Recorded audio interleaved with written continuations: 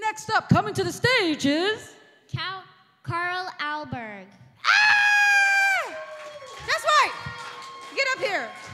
Look at him saucing up here. That's right. Yeah, he's got some confidence. We like that. Catch the mic.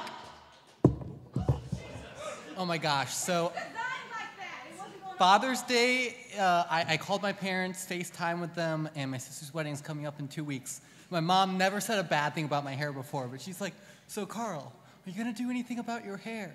I was like, oh my God.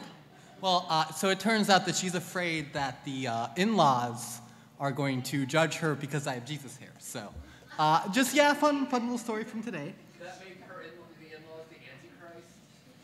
I wouldn't go too far. I'm trying to stay away from heresy here, but another time. So I was going to read a passage from Earthseed. One of my favorite novels that I read in the last year is called Parable of the Sower, and it's by Octavia Butler. She is, for those who don't know, she is a black woman. Obviously, I'm a white dude, and I find that it's very helpful from my perspective to read literature by, people of other races, people of other genders. This is one of my favorite novels, and so here's just a kind of verse that's from that novel.